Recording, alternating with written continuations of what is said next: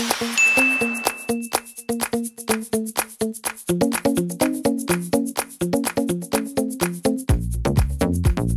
ba't naman sinama mo pa kami dito sa date nyo ng first love mo? Alam niya, 3 pa kami dito, oh. 3 pa yung chaperon mo, eh. Oy, tandaan mo, may utang ka pa sa akin painom, ha? April 9, Day of Valor coverage. May 13, ginawa mo akong accomplish dun sa fake nieces mo, umakyat ka na ng Baguio for 1 week. August 31, ginawa mo akong protector sa inutangan mo. Tama na nga, ako na magbabayad. Walang nga naman, na-hold up pa si Dudong. O, ito, tingnan nyo to. December 9, 2009. I will never let you be, may the one that got away. Mas nauna pa ako kay Katy Perry sa Totga. Bakit kayo pa ba ni Grace in 2009? Exactly my point, my baby. You know, American girl. Nagsiselos? Bakit ako? Oo, tinawag mo mga nagsiselos. Ay, naku, mga gago. Selos ka? Kakasal na ako. Paps.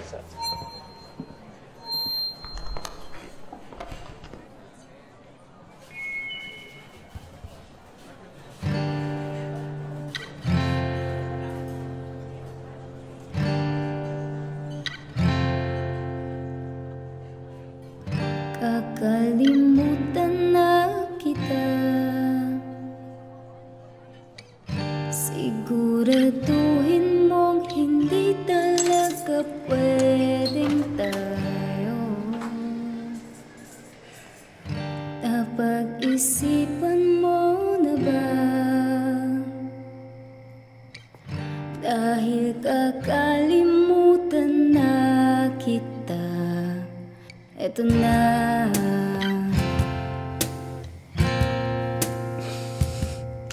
Eto na.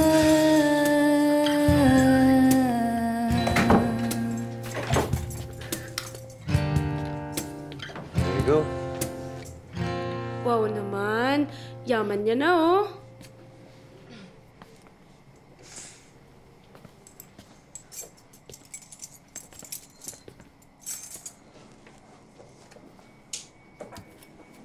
Uy, nasa'yo pa pala to? Kala mo tinapon ko na, no?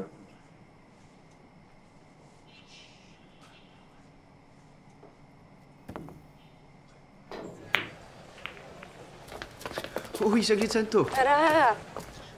Elmer! Si Nel. Ano bang ginagawa natin dito?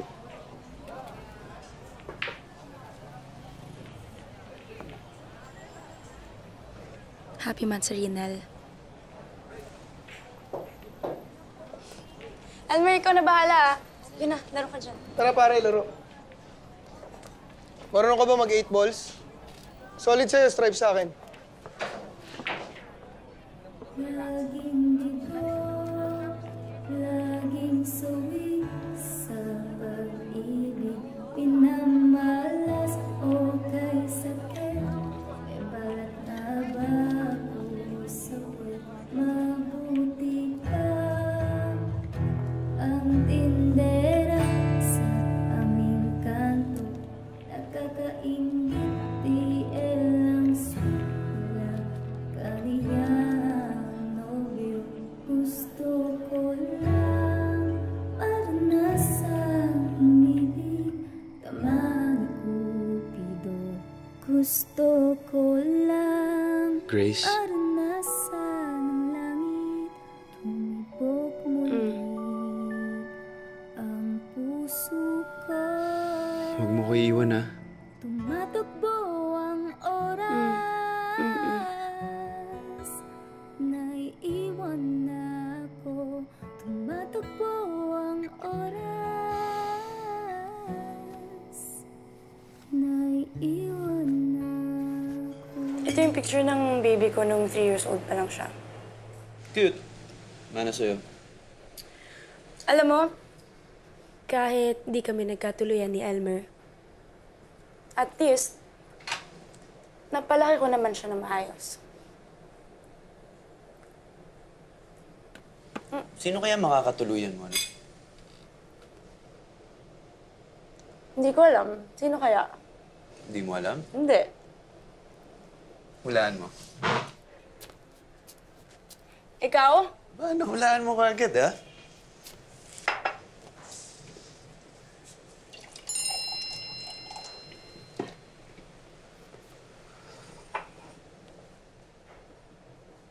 December 10, 2012.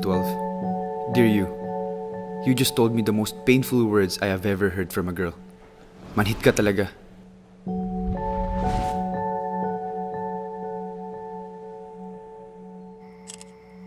Uy, nag-text si Grace, hinahanap ka. Anong sabihin ko?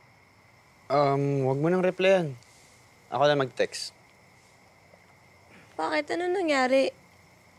May padawan-dawan ka pa, tapos magbabago naman yung isip mo. Alam mo, masaya naman kami, eh.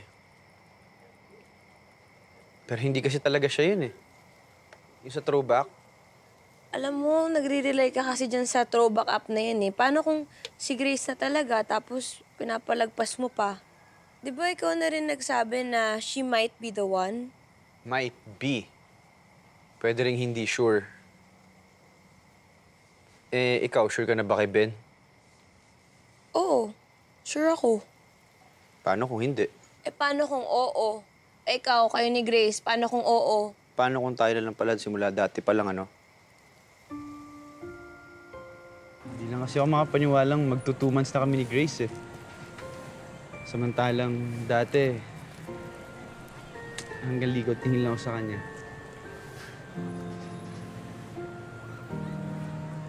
Huwag ka nang magselos dyan. Ikaw pa rin ang magiging pinaka-close kong babae sa buong mundo. Awkward naman nun. Oo nga, promise.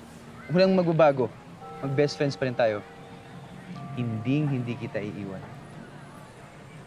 Ang wish ko lang, hindi ka niya saktan. Alagaan ka niya. Katulad ng pag-aalaga mo sa akin.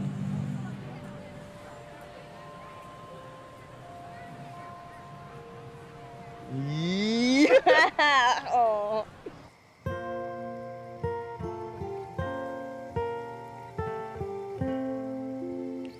Uy, tulugan mo na ako.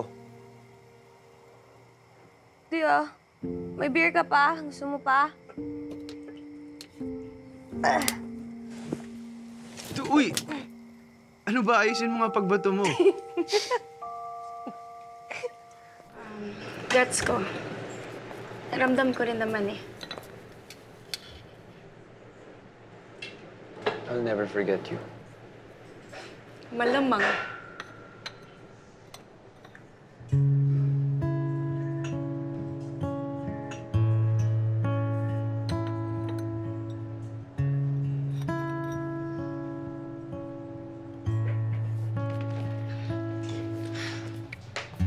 Good luck.